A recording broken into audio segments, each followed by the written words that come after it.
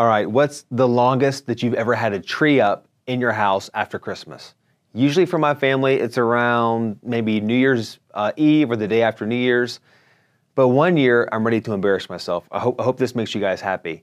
When I was in high school, my mom and I went through a lot of life change that year. We moved around a lot, our family broke up. It was just her and I, and we had a Christmas tree that stayed up past January, February, March, all the way into April. It was spring break when we finally decided to take that thing down. And let me tell you, after like the mid-January, that thing is brown and mocking us every time we walked into the living room. It reminds me of what Paul said in Ephesians 4, where he talked about we have to take inventory of our life, look at the things that are our old self, because the longer they stick around, the worse it is for us. We have to get that stuff out and embrace a new life, a new transformed mind.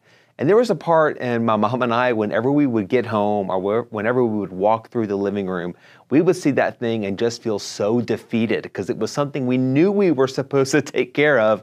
We just didn't feel like addressing it. And it was just overall making our attitudes start to sink down.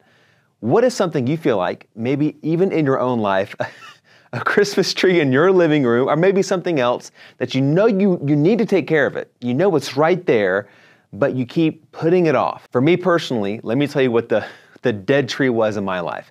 I had an app on my phone that, thanks to Apple's little thing they have that tells you how long you're actually spending on that app, it told me that I was spending an hour and a half a day on it, doing nothing, looking at news and stuff.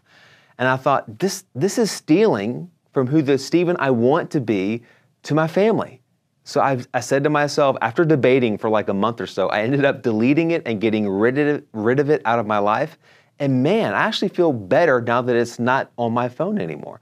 Let me ask you, it might be an app, it might be maybe something that God is asking you to do, like write a book, start a podcast, make something that you might want to give to somebody else, whether it's cards or letters. What is it that God is calling you to do? Maybe even start an online small group. Whatever it is, let this year be the year that you kick that mess to the curb and start brand new and fresh and embrace what God has for you.